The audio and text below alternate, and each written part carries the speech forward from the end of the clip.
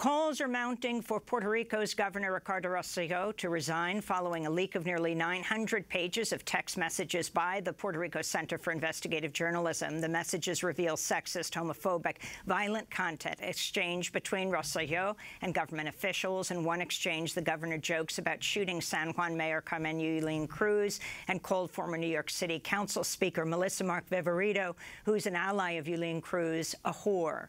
Rosselló also took aim at the federally appointed Financial Oversight Board charged with managing the island's debt crisis, writing, quote, "Dear Oversight Board, go F yourself," and made jokes about victims of Hurricane Maria.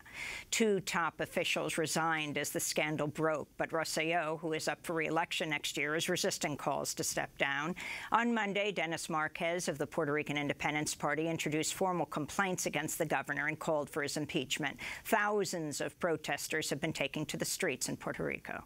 Ya era hora de que Puerto Rico se despertara, ya era hora de que Puerto Rico se levantara en contra de sus opresores y queremos este proceso de residenciamiento en contra del gobernador Ricardo Rosselló. Él no se merece el puesto que tiene y el pueblo ha hablado.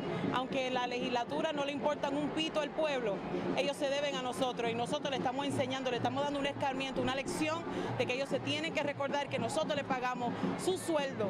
On Monday, police in San Juan tear-gassed demonstrators and made multiple arrests. Puerto Ricans also gathered in New York and other cities in support of the island. More protests are planned for today.